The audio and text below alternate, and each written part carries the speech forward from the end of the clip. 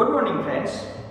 સ્વાધ્યાય 1.4 ની શરૂઆત કરતા પહેલા સ્વાધ્યાય 1.4 ની અંદર આવતા જે ટોપિક છે એના વિશે આપણે ચર્ચા કરીશું. દોસ્તો, અહીં આપણે 4 ટોપિક વિશે આપણે ચર્ચા કરવાની છે, જેમાંના 4 ટોપિક પૈકીનો પહેલો ટોપિક છે યોગગણ, બીજો છે છેદગણ, ત્રીજો છે તફાવત ગણ અને ચોથો છે અલગ ગણ. એમાંનો આપણો પહેલો ટોપિક થી આપણે શરૂઆત કરીએ યોગગણથી. દોસ્તો, યોગગણને ઇંગ્લિશમાં કહેવામાં આવે છે યુનિયન સેટ.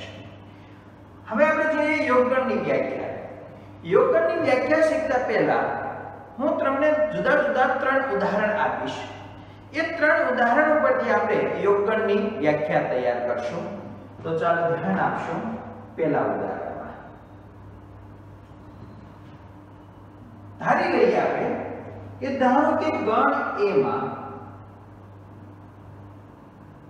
1 2 3 એમ 3 ઘટકો છે અને ગણ B માં 1 અને 2 એમ 2 ઘટકો છે. હવે હું ગણ A અને ગણ B વચ્ચેનો યોગગણ શોધી નાખું. તમે 9મા ધોરણમાંથી નથી, તમે શીખતા આવ્યા છો એટલે યોગગણને સંકેતમાં કેવી રીતે લખાય એ તમને સારી રીતે ખ્યાલ જ છે, એટલે હું થોડો આગળ વધી જાઉં છું. ગણ A અને ગણ B વચ્ચેનો યોગગણ એટલે કે A યોગ B ઇક્વલ ટુ, પહેલા કોના સભ્ય લખીશું? ગણ A ના. ગણ A માં કયા સભ્ય છે? તો કે 1 2 3. પછી કઈ નિશાની કરીશું? યોગગણની. પછી કોના સભ્ય લખીશ? ગણ B ના. ગણ B માં કયા સભ્ય છે? 1 2. ચલો આ બંને વચ્ચે આપણે યોગગણ કરીએ. યોગ એટલે શું? તો કે યોગ એટલે બધા જ ઘટકો લઈ લેવાના. બધા જ ઘટકો લેશો ત્યારે એક વસ્તુનું ખાસ ધ્યાન રાખવું કે સરખા ઘટકો એક જ વખત લખવા, બે વખત લખવા નહીં. ચાલો આપણે બંને ગણમાં આવેલા બધા જ ઘટકો આપણે લખી નાખીએ. તો આવશે 1 2 3. દોસ્તો આ 1 આવી ગયું, ફરીથી ન લખશું. આ 2 પણ આવી ગયું એટલે ફરીથી લખશો નહીં અને છગડીયો ગાઉસ. દોસ્તો અહીંયા આપણે જોઈ શકીએ કે 1 2 3 એ કયા ગણના ઘટકો છે? તો કે A ના. તો પછી આની જગ્યાએ હું A લખી શકું. તો એનો મતલબ એવો છે કે A યોગ B નો આન્સર શું આવ્યો દોસ્તો? A આવ્યો. બરાબર? એટલે એનો મતલબ કે A યોગ B ના ઘટકો એટલે કોના ઘટકો થયા? તો કે ગણ A ના ઘટકો થયા. ઓકે, ચાલો આ પહેલું ઉદાહરણ. ત્યાર પછી આપણે બીજું ઉદાહરણ લઈએ. ધારો કે ગણ A equal to A B અને ગણ B equal to A B C D. હવે આ બંને વચ્ચે હું યોગગણ શોધું તો A યોગ B ઇક્વલ ટુ ગણ A માં કયા ઘટકો છે? તો કે AB. પછી યોગ ગણ B માં કયા ઘટકો છે? તો કે A B C D. હવે આ બંને વચ્ચે હું યોગગણ શોધી નાખું. યોગ એટલે બધા જ ઘટકો લખી નાખીશ. ચલો બધા જ ઘટકો આપણે લખીએ તો AB. ચાલો A આવી ગયો, B આવી ગયો. ચાલો ત્યાર પછી C D. એટલે A યોગ B નો આન્સર મળ્યો મને A B C D. દોસ્તો A B C D એ કયા ગણના ઘટકો છે? તો કે A B C D એ ગણ B ના ઘટકો છે, માટે આની જગ્યાએ હું B લખી શકું. તો એનો મતલબ થયો કે A યોગ B નો આન્સર શું મળ્યો મને? B મળ્યો. રેડી દોસ્તો? ચલો ત્યારબાદ ત્રીજું ઉદાહરણ. ધારો કે ગણ A equal to plus minus અને ગણ B ઇક્વલ ટુ પણ લઈ લઉં છું પ્લસ માઇનસ. હવે આ બંને વચ્ચેનો યોગગણ શોધો તો A યોગ B ઇક્વલ ટુ ગણ A માં સભ્ય છે પ્લસ માઇનસ. પછી યોગની નિશાની. ગણ B માં ઘટકો છે પ્લસ માઇનસ. ચાલો હવે આ બંને વચ્ચે હું યોગ કરું. યોગ એનો મતલબ કે બધા જ ઘટકો. ચાલો બધા જ ઘટકો આપણે લખી નાખીએ તો પ્લસ માઇનસ. પ્લસ એ આવી ગયું, માઇનસ એ આવી ગયું. સગડીયો કૌંસ પૂરો કર્યો. રેડી દોસ્તો? એટલે a યોગ b નો આન્સર આવ્યો પ્લસ માઈનસ, અને પ્લસ માઈનસ એ કોના ઘટકો છે? a ના છે ને b ના છે. તો આની જગ્યાએ હું લખી શકું a લખી શકું અથવા તો b પણ લખી શકું. a લખી શકાય અને b પણ લખી શકાય. એટલે a યોગ b નો આન્સર આવ્યો a અને b. રેડી દોસ્તો? તો આજે ત્રણ ઉદાહરણ જે મેં તમને આપ્યા એ ત્રણ ઉદાહરણ ઉપરથી હવે આપણે યોગગણની વ્યાખ્યા બનાવીએ. તો દોસ્તો a યોગ b, પહેલા ઉદાહરણ ઉપરથી a યોગ b = હું આવ્યું a, બીજા ઉદાહરણ ઉપરથી a યોગ b = હું આવ્યું b, અને ત્રીજા ઉદાહરણ ઉપરથી a યોગ b = હું આવ્યું a અને b. તો આની ઉપરથી આપણે જો વ્યાખ્યા બનાવવાનું કીધું હોય તો આ રીતે વ્યાખ્યા બનાવાય કે a યોગ b નો આન્સર આવ્યો a, એટલે એનો મતલબ કે a યોગ b માં જે ઘટકો છે કોના ઘટકો છે? a ના. એટલે એનો મતલબ કે ગણ a માં હોય. ચાલો ત્યાર પછી નંબર 2, a યોગ b નો આન્સર હું આવ્યો b, એટલે a યોગ b બરાબર b આવતો હોવાથી a યોગ b માં કોના ઘટકો છે? b ના. એટલે એનો મતલબ કે b ના ઘટકો હોય. ત્રીજા ઉદાહરણમાં a યોગ b નો આન્સર હું આવ્યો a અને b, એનો મતલબ કે a અને b બંનેમાં હોય. એટલે ત્રણેયને જો જોઈન્ટ કરી દો તો ગણ a માં હોય, અથવા ગણ b માં હોય, અથવા ગણ a અને b બંનેમાં હોય તેવા તમામ ઘટકોથી બનતા ગણને ગણ a અને ગણ b નો યોગગણ કહેવાય છે. ખ્યાલ આવ્યો દોસ્તો? ફરીથી વ્યાખ્યા રિપીટ કરું છું. ગણ a માં હોય, અથવા ગણ b માં હોય, અથવા ગણ a અને ગણ b બંનેમાં હોય તેવા તમામ ઘટકોથી બનતા ગણને ગણ a અને b નો યોગગણ કહેવાય છે. રેડી દોસ્તો? ચાલો તો આવી જાવ ચાલો વ્યાખ્યામાં. તો સેમ ટુ સેમ એવી જ વ્યાખ્યા મેં લખી છે કે ગણ a માં હોય, અથવા ગણ b માં હોય, અથવા ગણ a અને ગણ b બંનેમાં હોય તેવા તમામ ઘટકોથી બનતા ગણને ગણ a અને ગણ b નો યોગગણ કહેવાય છે. તો તમને વ્યાખ્યા એકદમ પરફેક્ટ સમજાઈ ગઈ છે. સમજાઈ ગઈ છે ને દોસ્તો? ચાલો તો આગળ વધીએ આપણે હવે. દોસ્તો ગણ a અને ગણ b ના યોગગણને સંકેતમાં શેના વડે દર્શાવાય? તો કે a યોગ b વડે. ગણ ભાષામાં a યોગ b ને કેવી રીતે લખાય? તો કે ગણ ભાષામાં a યોગ b = ગણ ભાષા જે ગણ છે એટલે છગડીયા કૌંસમાં લખશું, અને ગણ ભાષામાં લખવા માટે આપણે ગુણધર્મની રીતનો ઉપયોગ કરીએ તો x જ્યાં x belong to a અથવા x belong to b. કયો શબ્દ વાપર્યો છે દોસ્તો? અથવા. કેમ? કેમ કે વ્યાખ્યામાં જો કયો શબ્દ છે? અથવા. અથવા છે ને, એટલે વચ્ચે કયો શબ્દ વાપરવાનો? અથવા. એટલે a યોગ b = x જ્યાં એવા ઘટકો જે a માં હોય અથવા b માં હોય. એટલે લખવાનું કે x જ્યાં x belong to a અથવા x belong to b. Ready દોસ્તો? ચાલો ત્યાર પછી આગળ વધીએ યોગ ક્રિયાના ગુણધર્મમાં. દોસ્તો અહીંયા આપણે યોગ ક્રિયાના 5 ગુણધર્મ શીખવાના છે. એમાંનો પહેલો ગુણધર્મ કે a યોગ b કયો કે b યોગ a કયો, જવાબ કેવો આવે? સરખો આવે. જેમ દોસ્તો તમને ખ્યાલ છે કે સરવાળો એ ક્રમના નિયમનું પાલન કરે છે. 2 + 3 કયો કે 3 + 2 કયો, આન્સર કેટલો આવે? 5 જ આવે. એ જ રીતે દોસ્તો યોગ ક્રિયા છે એ પણ ક્રમના નિયમનું પાલન કરે છે. કે તમે a યોગ b શોધો કે પછી તમે b યોગ a શોધો, જવાબ કેવો રહે? સરખો જ રહે. એટલે પેલો ગુણધર્મ કે a યોગ b કયો કે b યોગ a કયો, જવાબ કેવો આવે? સરખો આવે. દોસ્તો આપણને માં કહેલું છે હું મેં કે પહેલા મેં a લખ્યો તો અને પછી b લખ્યો તો આમાં પહેલા મેં b કરી નાખ્યો પછી a કરી નાખ્યો, એટલે ક્રમ હું કરી નાખ્યો, અદલા બદલી કરી નાખ્યો. ક્રમ અદલા બદલી કરવા છતાં જવાબ બદલાતો નથી. આ જે નિયમ છે ને કયો નિયમ કહેવાય છે? ક્રમનો નિયમ. રેડી દોસ્તો? ચાલો ત્યાર પછી નંબર 2, a યોગ b યોગ c = a યોગ b યોગ c. હવે આપણે વિચાર કરવામાં પડી જઈશું કે આ કેવા હું માંગે છે.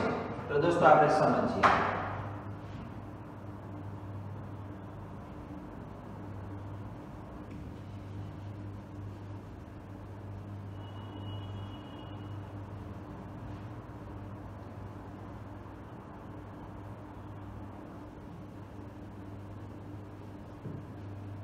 જો દોસ્તો ફરીથી ધ્યાન આપશો દોસ્તો.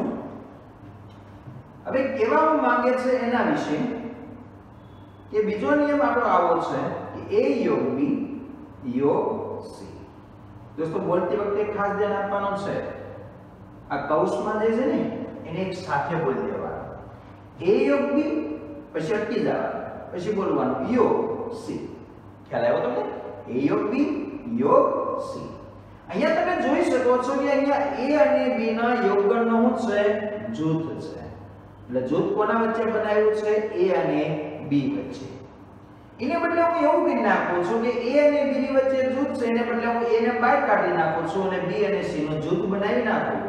એટલે થઈ જાય A યોગ B અને C નું જૂથ બનાવી નાખો એટલે B યોગ C. પેલા કોની વચ્ચે જૂથ હતું? A અને B વચ્ચે. એને બદલે કોની વચ્ચે કરી નાખ્યું? B અને C વચ્ચે જૂથ કરી નાખ્યું. દોસ્તો જૂથની બદલે અદલા-બદલી કરી નાખો, જૂથ ચેન્જ કરી નાખો, છતાંય તે જવાબ બદલાતો નથી. જવાબ બંનેના કેવા રહેશે? સરખા રહેશે. તો આ નિયમને કહેવાય છે જૂથનો નિયમ. રેડી દોસ્તો? ચાલો તો બીજો આપણો નિયમ છે A યોગ B યોગ C યોગ, એ પછી A યોગ B યોગ C યોગ. જવાબ કેવો આવે? સરખો આવે. એને કયો નિયમ કહેવાય? જૂથનો નિયમ. ચલો ત્યાર પછી ત્રીજો નિયમ કે પોતે અને પોતાનો યોગગણ પોતે જ આવે.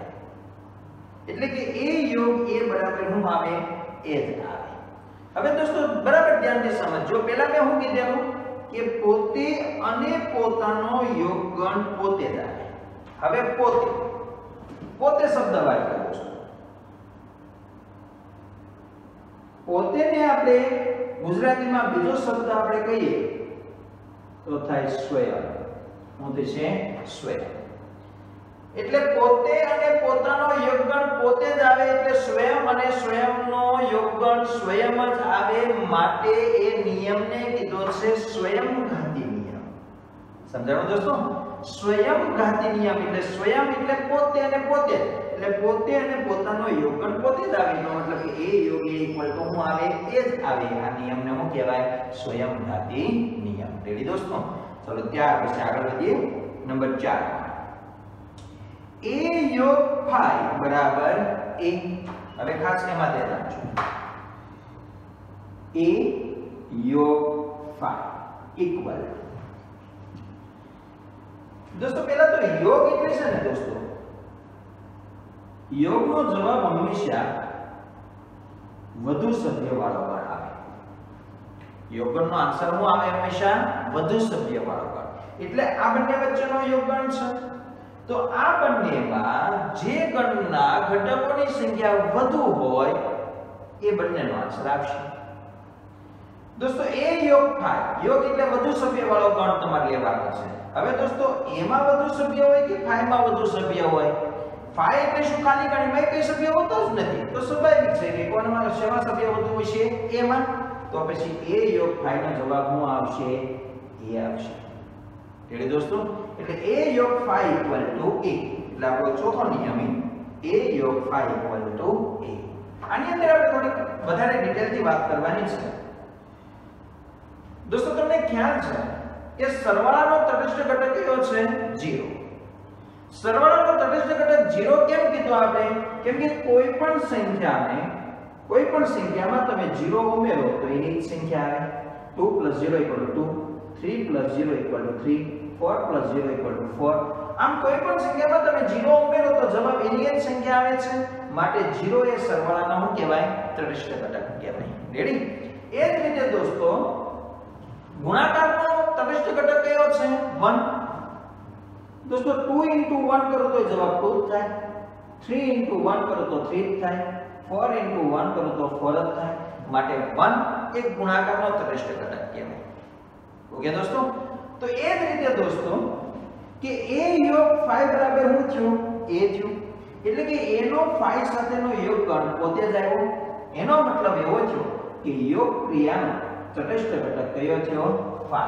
ખાસ ધ્યાન આપજો દોસ્તો, ખાલી જગ્યા પૂછાઈ શકે, કોઈ નાનો સવાલ પૂછાઈ શકે કે યોગ ક્રિયાનો તટસ્થ ઘટક કયો? તો કે યોગ ક્રિયાનો તટસ્થ ઘટક કયો છે? phi છે. કેમ? કેમ કે કોઈ પણ ગણનો phi સાથેનો યોગગણ કરો તો જવાબ એનો જ ગણ આવે છે. માટે phi એ યોગ ક્રિયાનો તટસ્થ ઘટક છે. રેડી દોસ્તો? પાક્કો આવડી ગયો? હું કહેવાનો phi એ યોગ ક્રિયાનો ત્રષ્ટ ઘટક છે. ચાલો આગળ વધીએ. નંબર 5 માં a યોગ u બરાબર u. બહુ સિમ્પલ છે કે a યોગ u એટલે કે સાર્વત્રિક ગણ. દોસ્તો હમણાં આપણે વાત કરી કે યોગ ગણ એટલે કયો ગણ લેવાનો? તો કે વધુ સભ્ય વાળો ગણ. દોસ્તો એમાં વધુ સભ્ય હોય કે u માં વધુ સભ્ય હોય? તો સ્વાભાવિક છે કે u માં વધુ સભ્ય હોય, કેમ કે u કેવો ગણ છે? સાર્વત્રિક ગણ. એમાં બધું જ આવી ગયું હોય, બરાબર. એટલા માટે u માં વધુ સભ્ય હોવાથી a યોગ u નો આન્સર શું આવશે? u. એટલા માટે આપણે પાંચમો ગુણધર્મ આપણો તો a યોગ u ઇક્વલ ટુ u. તો બધાને પાંચે પાંચ ગુણધર્મ ખ્યાલ આવી ગયો. પહેલો ગુણધર્મ a યોગ b ઇક્વલ ટુ b યોગ a યોગ b કયો કે b યોગ a કયો? જવાબ સર્વદ આવે ને કયો નિયમ કહેવાય? ક્રમનો નિયમ. ચલો બીજો ગુણધર્મ a યોગ b યોગ c અથવા તો a યોગ b યોગ c કયો? જવાબ કેવો આવે? સરખો આવે. એને કયો નિયમ કહેવાય? જૂથનો નિયમ. ત્રીજો ગુણધર્મ a યોગ a ઇક્વલ ટુ a એટલે પોતાનો યોગ ગણ પોતે જ આવે. એને કયો નિયમ કહેવાય? સ્વયંઘાતી નિયમ. ચોથો ગુણધર્મ a યોગ phi બરાબર શું થાય? a. એનો મતલબ કે phi એ યોગ ક્રિયાનો ત્રષ્ટ ઘટક છે. નંબર 5 a યોગ u equal to u. Ready દોસ્તો? તો બધાને યોગ ગણ વિશે માહિતી મળી ગઈ બધાને. ચાલો ત્યાર પછી આપણે આગળ વધીએ છેદ ગણમાં. દોસ્તો છેદ ગણ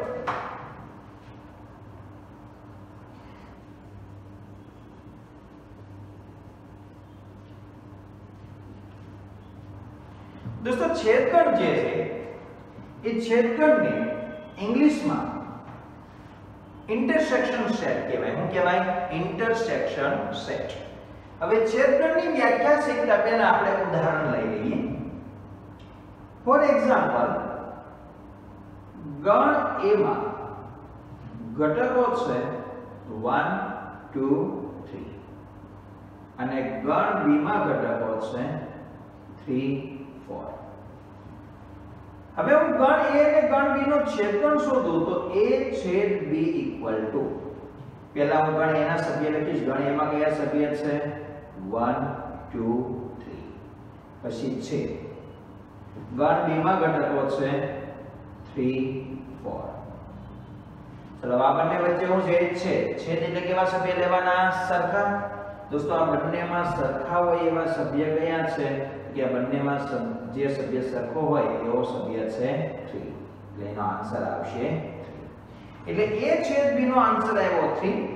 તો દોસ્તો a છેદ b નો જે આન્સર આવે છે એ આન્સરને આપણે ધ્યાનથી જોઈએ તો 3 જે છે એ ગણ a માં પણ છે અને 3 એ ગણ b માં છે.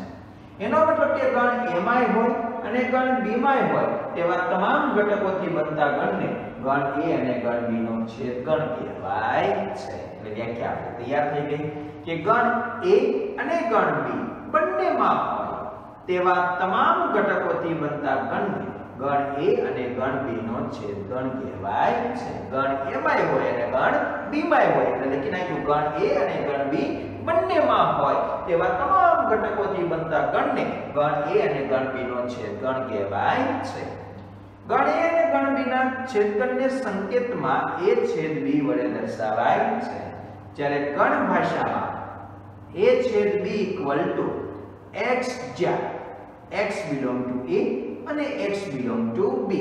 અહીંયા અને શબ્દ વાપરવાનો. જો અહીંયા વ્યાખ્યામાં તમે જોઈ શકો છો કે અહીંયા અને છે તો અને આવે અને યોગગણમાં અથવા હતો તો પછી અહીંયા અથવા આવે. એટલે યોગગણમાં ગણ ભાષામાં વચ્ચે અથવા શબ્દ આવશે, જ્યારે છેદગણમાં ગણ ભાષામાં વચ્ચે અને શબ્દ આવશે. ખાસ ધ્યાન રાખવું, અથવા એટલે યોગગણ અને એટલે છેદગણ. દોસ્તો આ બંને શબ્દને ખાસ ધ્યાન આપજો, કેમ કે આગળ જ્યારે કોઈ પ્રશ્નના દાખલા આવશે ને દોસ્તો ત્યારે વચ્ચે તમને શબ્દ લખેલા હશે કે અથવા.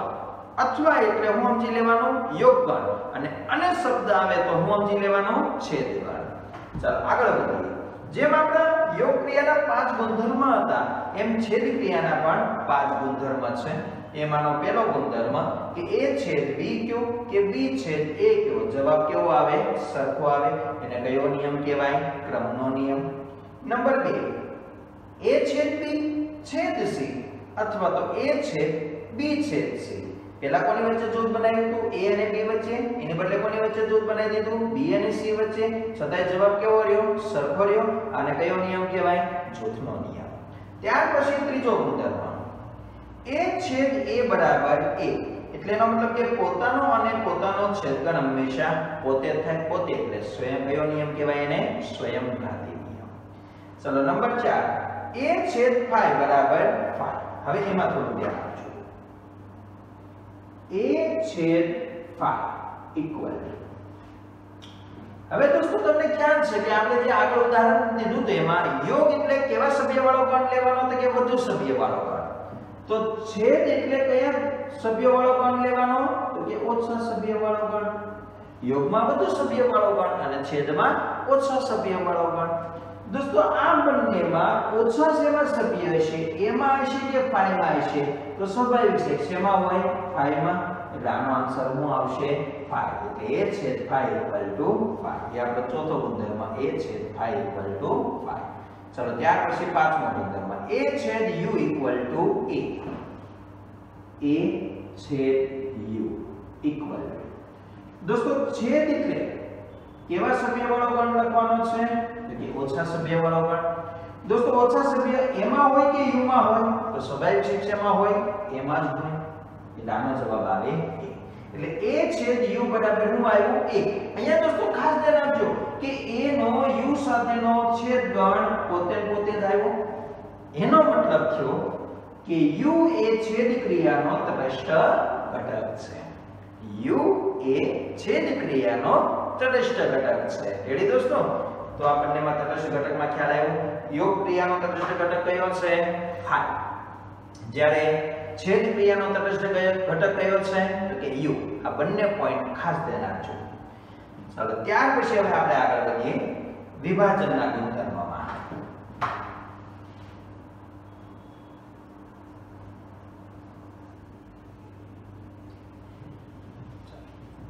વિભાજનના બે ગુણધર્મ છે. એમાંના પહેલા ગુણધર્મની વાત કરીએ. a યોગ b છેદ c ઇક્વલ ટુ. દોસ્તો વિભાજનનો ગુણધર્મ હવે આપણને એમ થાય કે આ જૂથનો નિયમ ન કહેવાય? તો કે નહીં. જૂથના નિયમ જોવો ને બંનેમાં, યોગ ક્રિયાનો જૂથનો નિયમ ને છેદ ક્રિયાનો જૂથનો નિયમ તમે જો ધ્યાનથી જુઓ ને તો આમાં તમે જો યોગ ક્રિયાનો જૂથનો નિયમ જ્યારે હતો તે બધામાં નિશાની યોગ યોગ યોગ યોગ જ આવતો. છેદ ક્રિયામાં છેદ છેદ છેદ છેદ જ આવતો. જ્યારે અહીંયા શું છે? યોગ છે ને છેદ છે. એનો મતલબ કે દોસ્તો જ્યારે બંને નિશાની હોય એટલે યોગની હોય અને છેદની હોય ત્યારે દોસ્તો એ ગુણધર્મને કહેવાય વિભાજનનો ગુણધર્મ. કયો કહેવાય છે? વિભાજનનો ગુણધર્મ. અને વિભાજનના ગુણધર્મ અનુસાર દોસ્તો આપણે વિભાજન કરવાનું છે. કેવી રીતે વિભાજન કરવાનું છે? કે પહેલા તમારે a નો b સાથેનો યોગ કરી લેવાનો. એટલે કે a યોગ b. એટલે a યોગ b. ત્યાર પછી કઈ નિશાની આવે છે? છેદની. તો છેદ કરી નાખવાનો. અને પછી તમારે a નું કોની સાથે વિભાજન કરવાનું? c સાથે. નિશાની વચ્ચે કઈ મૂકવાની? યોગની. એટલે a યોગ c. એટલે a યોગ c. તો આને કહેવાય વિભાજનનો ગુણધર્મ. ચાલો ફરીથી એક વખત રિપીટ કરીએ.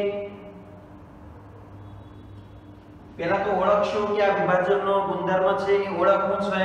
તો કે નિશાની કેવી આવશે? અલગ અલગ આવશે. યોગય આવશે અને છેદય આવશે.